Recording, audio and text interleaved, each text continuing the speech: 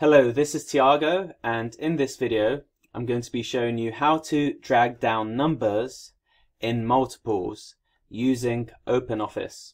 Okay, so let's start off by making sure all the numbers go to the left like this.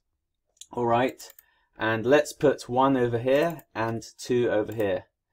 Okay, let's make them go to the left like this. Don't know why it isn't working properly.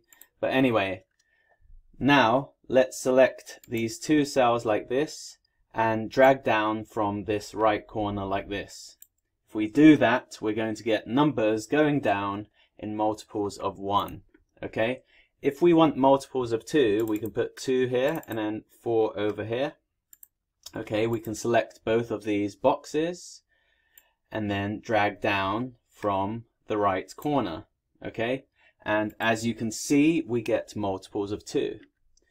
If we want multiples of 3, we put 3 over here, 6 over here.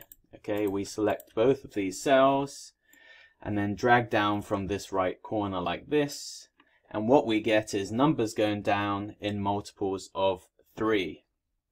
Okay, anyway, this is a quick tutorial on how to get numbers going down in multiples using OpenOffice. I hope that I've helped you out.